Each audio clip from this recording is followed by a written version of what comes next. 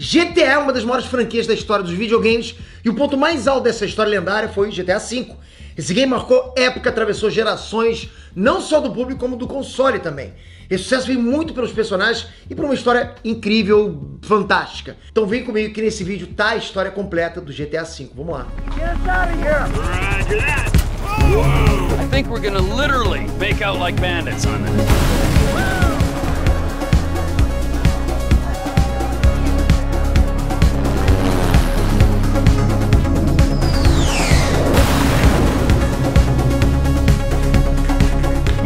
Peter aqui, galera, GTA 6 tá chegando, pô, tá batendo a porta, né? E vai ser outra bomba da Rockstar no mundo dos games, tenho certeza.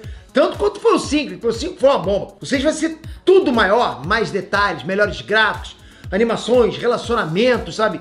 E muita coisa, por aí vai. Mas será que vai ter mesmo uma história tão boa quanto o 5? Vem comigo relembrar a história do 5 antes pra ficar bem fresca na memória e depois só ficar no aguardo do lançamento do 6.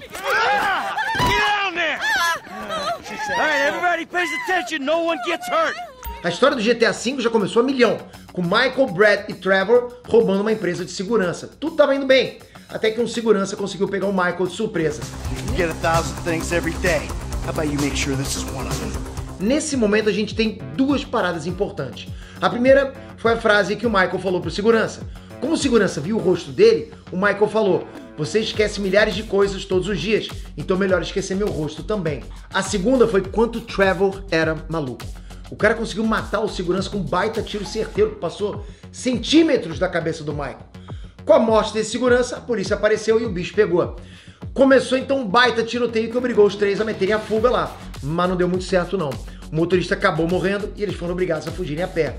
Mas o FBI já estava lá à espera dos caras e acabou matando o Brad e supostamente o Michael, obrigando o Trevor a fugir sem olhar para trás. Galera, o Michael não só não morreu, como foi o responsável por esse roubo ter dado errado. Ele entregou todas as informações pro FBI para conseguir o programa de proteção testemunha. E aí, com isso, ele conseguiu sair dessa vida de crime sem morrer ou ser preso. Ainda ficou com uma boa grana lá para viver com a família dele. Mas essa mentira dele ainda vai dar muitas dores de cabeça. Aguenta aí.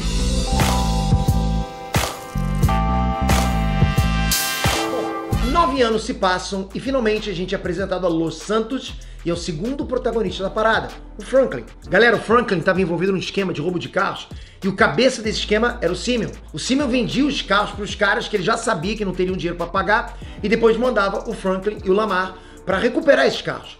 Só que um dos caras que comprou um carro lá foi o filho do Michael, o Jimmy. Esse Jimmy era aquele estereótipo de filho preguiçoso, sabe, mimado, que só queria saber de usar umas paradas erradas lá e gastar a grana do pai sem nem pedir. Tanto que o Simeon achou que esse moleque não teria grana pra pagar o carro e já mandou o Franklin já pra fazer o trabalho sujo. Insurance papers say they have a locked garage, so you'll need to gain access from inside the house. Man, it's never easy with you, is it, Simeon?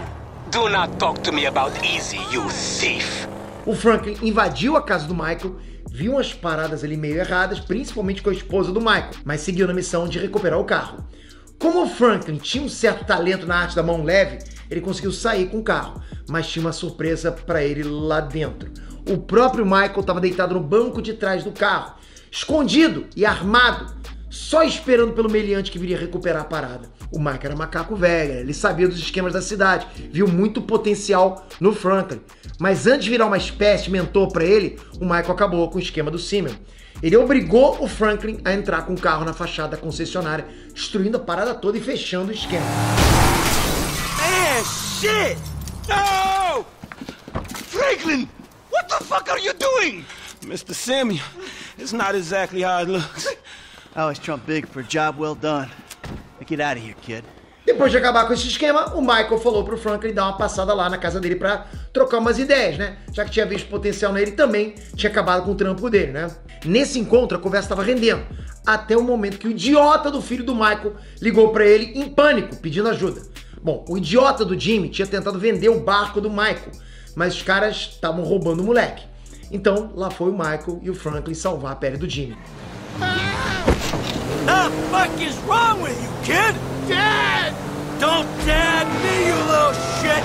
You better hope she's still seaworthy! Tudo acabou saindo bem, tanto que o Michael falou pro Franklin que qualquer coisa boa que aparecesse, ele ligaria primeiro pra ele, né? Já que a ajuda foi de extrema importância. Bom, a amizade dos dois começou com o pé direito, tudo tava indo bem. até o dia que o Michael pegou a esposa com o professor de tênis na cama. Eu falei que o Franklin tinha visto as paradas erradas lá com a esposa do Michael. Ela tava de um jeito muito estranho para uma mulher casada com um professor de tênis. Claro que vendo essa cena, o Michael quis acabar com a vida do maluco. Tanto que ele e o Franklin seguiram o professor até uma baita mansão em Vinewood. Meio estranho o professor de tênis ter uma mansão dessas, né? Que professor é esse? Pô, é o Federer? Bom, mas isso não passou na cabeça do Michael, não. Tanto que ele simplesmente derrubou a mansão morro abaixo, sem nem pensar duas vezes. E meio que sentiu que tinha se vingado. Só que, quando chegou na casa dele, quem que tava lá? O verdadeiro dono da mansão. O poderoso traficante Martin Madrazo. Claro que o cara ameaçou o Michael e falou que ele teria poucos dias para pagar o estrago que ele fez, obrigando o Michael a voltar para a vida de crimes. O Michael podia estar fora do jogo, mas ainda tinha uns contatos bacanas. O principal era o Lester, né, que ajudou o Michael sempre nos roubos. Mas antes de ajudar o Michael a fazer dinheiro rápido, primeiro o Michael precisava matar o CEO da Life Invader. Claro que o Michael conseguiu e ainda fez parecer um acidente em plena rede nacional. O bagulho foi televisionado. Só depois disso que o Lester resolveu ajudar de verdade. O Lester, galera, ele estava planejando um roubo insano. Mas o Michael não queria um negócio tão grande assim. Então, o plano foi reduzido a um roubo de uma joalheria de luxo. O roubo à joalheria foi, de certa forma, um sucesso. O Franklin estava para ajudar, principalmente na fuga, né? E o dinheiro foi mais do que o suficiente para pagar o madraço. O roubo só não foi um sucesso completo porque o Michael foi abordado por um cara na rua. E o Michael lançou a mesma frase que ele usava antigamente, falando que ele sempre esquecia milhares de coisas e era para ele esquecer o roubo também. Só que esse cara deu uma entrevista e falou exatamente a frase do Michael nessa entrevista. E o que isso tem de mais? Quem estava assistindo essa entrevista no meio da arte do namoro, pelado? O Trevor. Galera, o Trevor logo sacou que era o Michael. Mas não foi só ele, os agentes do FIB também. Só que pro Trevor foi pior, porque ele ficou de luto com a morte do Michael. E agora, sabendo que ele estava vivo, ficou furioso e quis se reencontrar com o velho amigo dele. No meio disso tudo, o Trevor teve alguns outros problemas, como a gangue de motoqueiros Klebs. Ainda teve problemas com os chineses da Wei Cheng e com os O'Neill. E todos esses problemas ele resolveu do maior estilo Trevor de ser, maluco.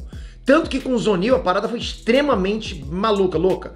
O Trevor botou fogo no laboratório de drogas deles. E aí gerando uma daquelas cenas típicas de filme de ação, sabe? Com o personagem andando sem olhar pra trás, tudo indo pros ares, é bagulho louco pra caramba.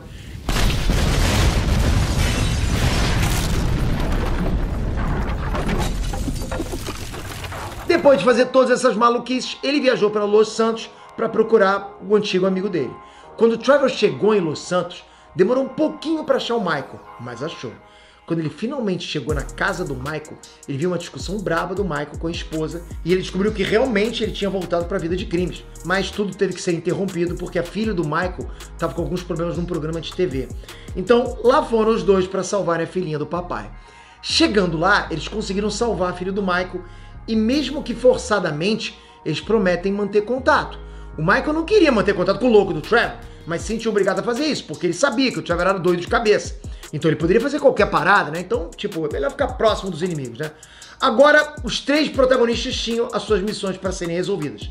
O Trevor queria ampliar os seus negócios de drogas em Los Santos. O Michael queria se livrar de vez do agente do FIB, o Dave Norton, e o Franklin só queria fazer dinheiro. Sem dúvidas, o Michael tinha a pior missão dessas, né? Porque mesmo confessando pro Norton que foi ele quem roubou a joalheria para pagar uma dívida, o Norton não ficou satisfeito e queria mais. O Michael agora tinha que fazer um serviço sem nota para esse maluco do Norton e para outros agentes do FIB se ele quisesse manter a família em segurança. Nesse momento, o Michael viu o quanto aquela simples mentira estava cobrando o preço dela e com juros altíssimos. No primeiro serviço, galera, o Michael teve que se fingir de morto para conseguir algumas informações do grupo terrorista que o FIB estava investigando, o IAA, uma agência de inteligência artificial. Ele até conseguiu, mas antes ele precisou matar muita gente dessa agência, dessa IAA, e ainda teve que sequestrar o Ferdinando Kerimov, que era suspeito de terrorismo. Esse cara sofreu, e sofreu logo na mão do Trevor. Galera, o Ferdinando aí, ele foi torturado pelo Trevor das piores maneiras possíveis. Numa das missões mais cabulosas desse jogo, realmente dá aflição essa parte. Mas essa sessão de tortura trouxe alguns problemas, principalmente pro Trevor. O Steve Hines, né, um dos caras que a gente teve o desprazer de conhecer, acusou o Trevor de torturar o Ferdinando e falou que ele morreria se não matasse o Ferdinando. Só que, depois de ser torturado, o cara revelou que era inocente. Então o Trevor desobedeceu a ordem e levou o cara pro aeroporto para ele meter o pé. O Trevor podia ser maluco, mas era justo. Se a pessoa era inocente ponto final, acabou. Mas essa desobediência foi um baita problemão que eles vão ter que resolver. Bom, depois desses problemas iniciais, o Franklin fez alguns assassinatos pro Lester e conseguiu dinheiro para se mudar para uma baita casa luxuosa na parte rica da cidade, saindo da casa da tia insuportável dele. A família do Michael resolveu sair de perto dele depois que ele voltou para essa vida de crimes, enquanto que o Trevor estava morando na casa do primo do Wade, né, o coitado do Floyd. Durante a sua hospedagem na casa do Floyd, o Trevor simplesmente conseguiu roubar uma arma experimental da Merriweather com a ajuda do Franklin e do Michael. Só que essa empresa era um poder muito acima do que eles poderiam ter. Então Lester obrigou o Trevor a devolver o que tinha roubado, senão todos morreriam.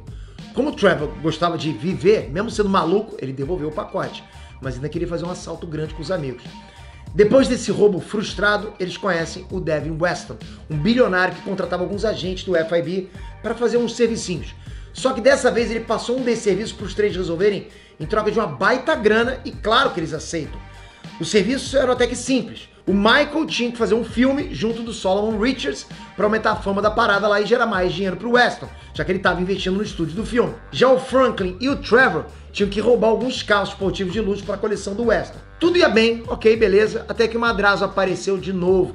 Galera, o Madrazo queria que o Trevor e o Michael fizessem umas paradinhas para ele, mas essas paradinhas não deram nada certo e para piorar, o Trevor viu o quanto o Madrazo era abusivo com a esposa.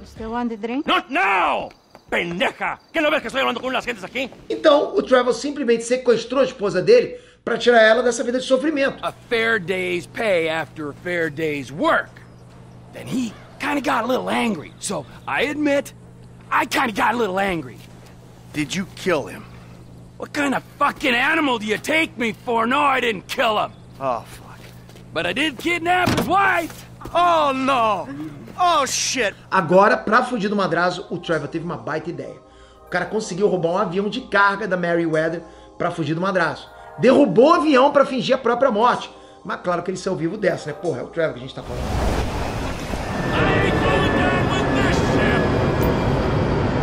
Mesmo fingindo a morte, o Trevor ainda precisava devolver a esposa pro Madrazo. Então ele prometeu pro Michael que se ele ajudasse a roubar um artefato que tava num trem, ele devolveria a esposa.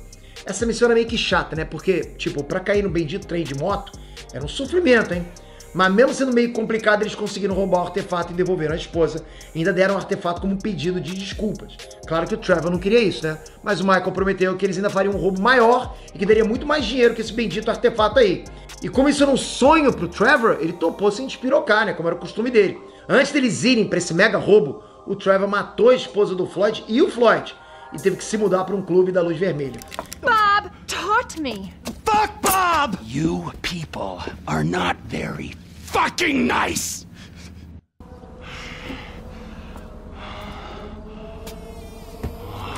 Nisso, ele descobriu que o Brad estava morto de verdade e foi até o túmulo dele para se despedir. O Brad aparentemente tinha morrido lá no começo do jogo, mas o Trevor tinha esperança de que ele ainda estivesse vivo e que estava só preso. Quando o Trevor chegou lá no túmulo, o Michael também estava lá. Os dois discutiram, mas foram interrompidos pelas tríades. Essas tríades capturam o Michael pensando que ele era um amante do Trevor. E aí, com o Michael preso, o Franklin e o Trevor ainda tinham que terminar o último trabalho do Weston, que se recusou a pagar eles por todos os trabalhos. Eu não preciso nem dizer que isso foi uma baita traição e com certeza seria cobrada, né? Só que, antes deles brigarem pelo dinheiro, eles tinham que resgatar o Michael. Bom, o Franklin conseguiu resgatar o Michael das tríades depois de matar muitos gangsters. Com o Michael a salvo, o Dave Norton passou mais uma missão para ele.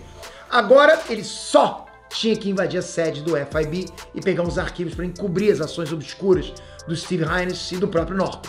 Se ele conseguisse isso, finalmente estaria livre de vez e com a ficha limpa. O Michael conseguiu invadir e pegar esses arquivos com a ajuda do Franklin, mas não antes de sentar a bala em alguns agentes do FBI, em caras da Merriweather, do IAA e até do Steve Hines.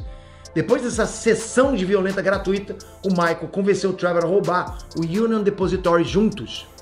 All right, when it looks like it's a go, I'll contact you. And remember this, gentlemen. If we pull this off, we will be making history. Sordid, nasty, depraved history. But history, nonetheless. All right. There, you happy? Fucking thrilled. Mesmo se sentindo traído pelo Michael, o Trevor aceitou roubar esse banco cheio de grana.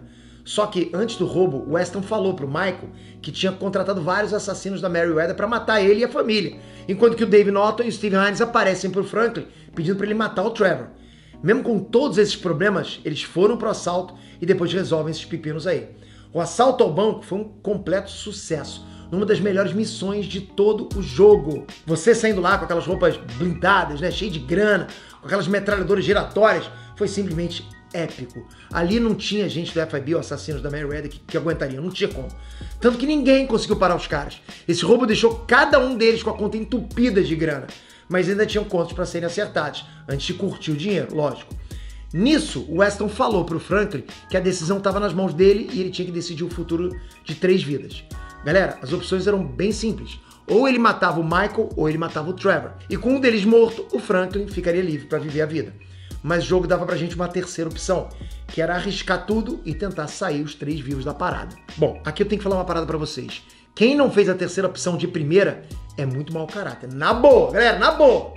Não pode nem pensar em matar um dos dois na primeira jogada. Depois que zerou a primeira vez, aí beleza, aí pode mudar a escolha pra ver como é que é e tal, né?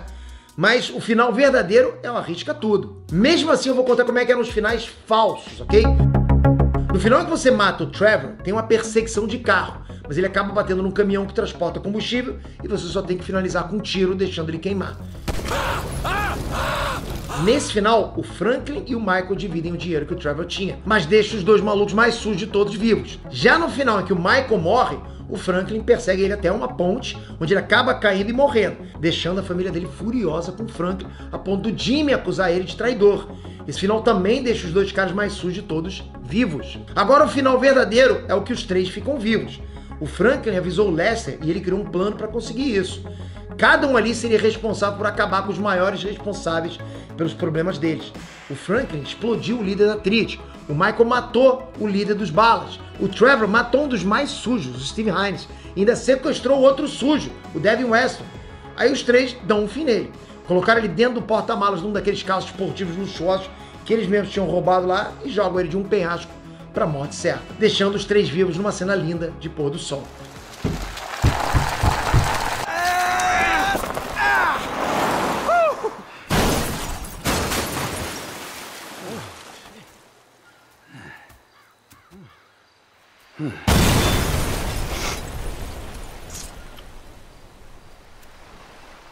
So now what?